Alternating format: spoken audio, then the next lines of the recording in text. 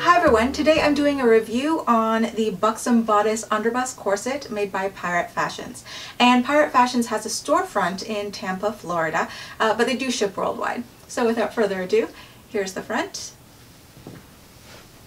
the side, the back, and the other side. So for the length and fit of this corset, the center front here is 13.5 inches. At the princess seam from under the bust to the top of the lap here is 12 inches. So it would be good for somebody who is tall and has a long torso. But for somebody who has a very short torso, if you're going to be standing up, this might be okay, but if you want to sit down comfortably, I would recommend trying and looking for a shorter corset, because if you try to sit down in this and you have a very short torso, it's either going to lift up your bust or it's going to hit the lap at the bottom edge here. Moving on, at the side seam here is 12 inches once again, and in the center back it is very, very high at 16.5 inches. So as you can very plainly see, it is an underbust corset, but it's designed to deliberately be a little bit longer so it lifts up the bust, as is the piratey aesthetic, and is also meant to have a very high back, and it has adjustable straps here. And lifting this up so you can see here, it is pointed in the center front at the top, and at the bottom edge it is gently rounded. And for the circumferential measurements, today I'm wearing a size 24, and it does measure true, 24 inches in the waist. The rib cage here measures 28 inches, so it has a 4-inch rib spring. And at the bottom edge here, measured straight across, is 33 inches, so it has a 9-inch hip spring. However, because of the adjustable hip ties, they can be expanded quite considerably. The hip ties actually have a tiny little Modesty panel underneath here, so if you want to make sure that the Modesty panel actually spans across the entire gap here, then the hips can be expanded up to 38 inches. But if you want to remove the Modesty panel on the side hips, or just like tuck it to the side so you don't have to worry about it spanning across the entire gap, the hips can actually be expanded a little bit more than that. So because this is relatively narrow through the ribs, it would be better for somebody who is possibly a little bit more pear-shaped and they have a smaller rib cage than they do hips, or they just have a narrow rib cage in general. If you have a flared rib cage or very inflexible ribs, you might need something that's a little bit more round in the rib cage here, because this is very, very straight through the ribs, almost bordering on the concave U shape. This corset does bring in my floating ribs and constrict it a little bit. And for the straps here, it's sewn onto the front, and it is adjustable using the grommets and the ties in the back. So the length of the straps, at maximum they are 20 inches, which is very loose on me actually, and the tightest it can go is 15 inches. Now if you are a little bit short, I guess, from like here to the shoulder, you can crisscross the straps in the back like I have them here, and that will make them a little bit more snug. Because of the high back and the shoulder straps, this is surprisingly supportive to the upper back. So if you have a problem with shoulder hunching, or rounding of the shoulders, or poor posture of the upper body, this might actually be quite posture corrective for you. So let's move on to the tabletop portion of this review, and I can show you the other details of this corset close up. So here is the Buxom Bodice laid flat, and as you can very plainly see, it has grommets on both the front and the back.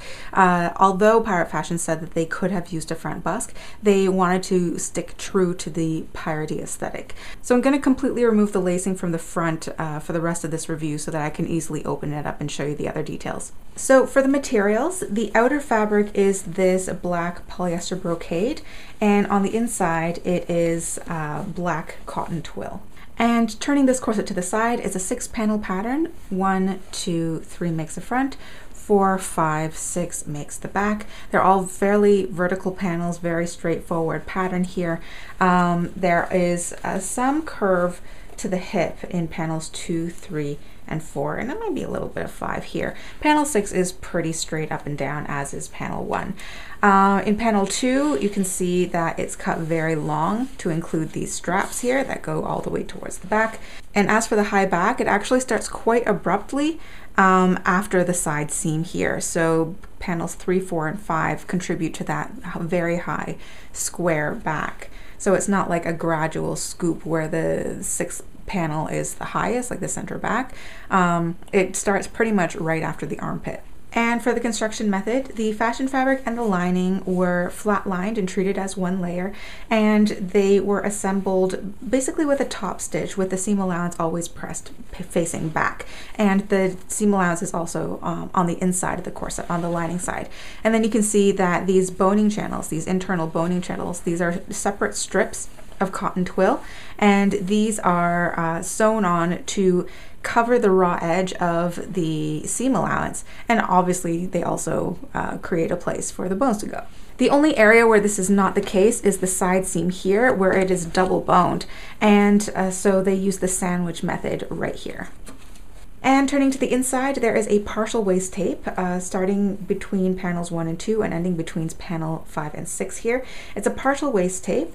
It's 1 inch wide, made from single face satin ribbon here, and obviously it's on the inside of the corset and secured down at each boning channel. And the binding on top and bottom are made from black commercial poly satin, machine stitched on the outside and inside. On the outside there is the tiniest little top stitch, which looks pretty tidy, and on the back there is a larger top stitch.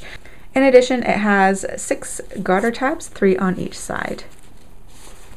There are 4 modesty panels in this corset. So the one in the back here is 8 inches wide. It's quite wide, unstiffened, attached, sewn onto the side of the back seam here. So if you don't like modesty panels, you can remove it if you like, but it's finished in the same cotton lining and the poly brocade fashion fabric.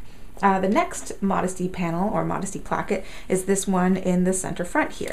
So this one I believe is 3 inches wide, yes, and again unstiffened, finished in the same fashion fabric and lining, and sewn onto the center front. You could remove this one as well if you really wanted to, but personally I actually like the way that this looks in the center front, so you don't see like your shirt poking through all the front grommets here. And the third and fourth modesty panels are actually these really cute ones on the side here, underneath the side hip ties.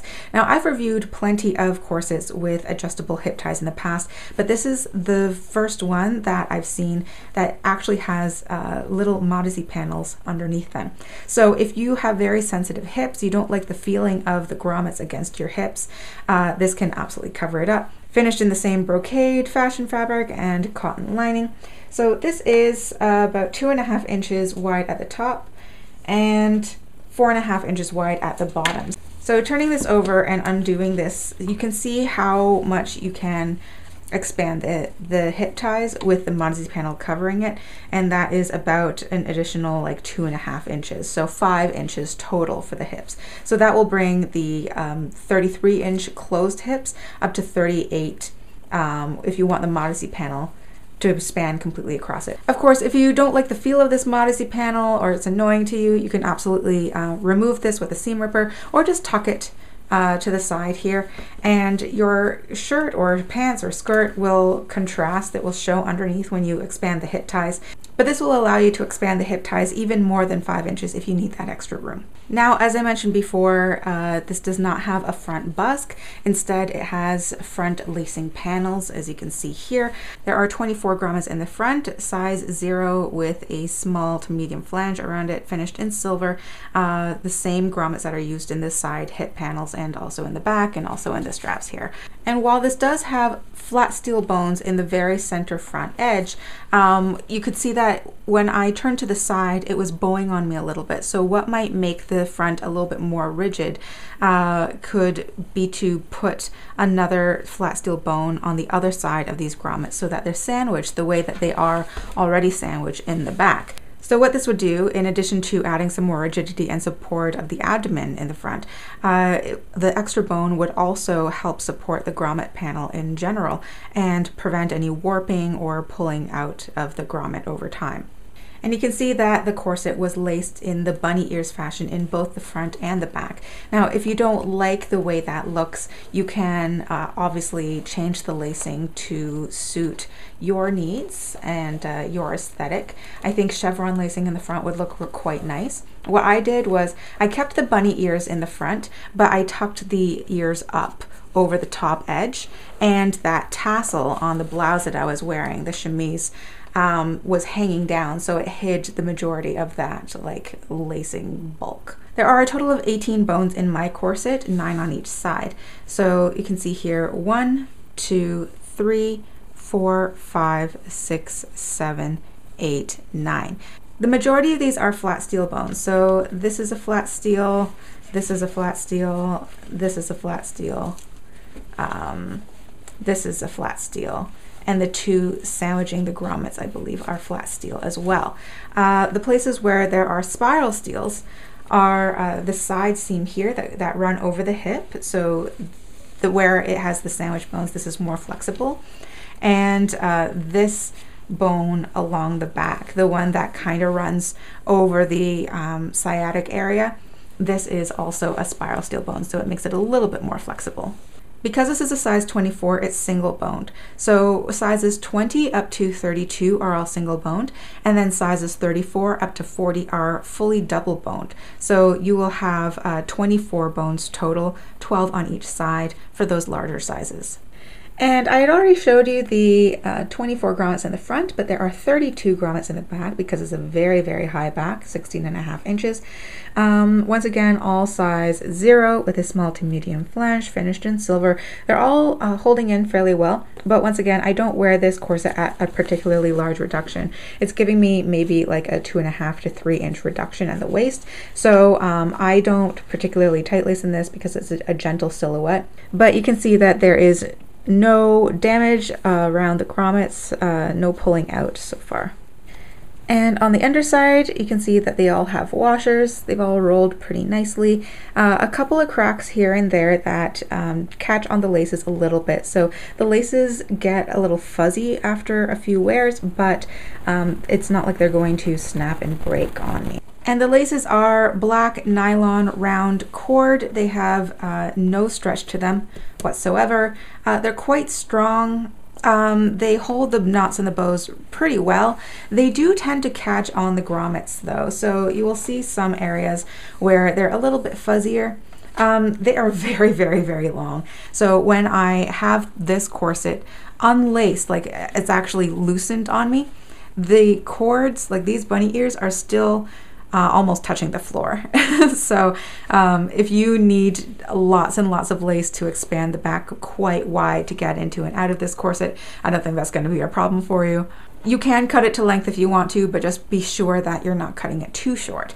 The bunny ears are also very, very high on this corset, so that's another thing that I didn't change that I will change after the review, is the bunny ears came this high, but my waist is actually closer to down like here or maybe even like here. And if the bunny ears were a little bit lower, it would be easier to lace up the bottom here, while at the top it won't so easily like crisscross, because once you're pulling on this, there's almost no tension on the very upper back here, and so it wants to close very easily, whereas there's a little bit more tension here at the bottom around the hips.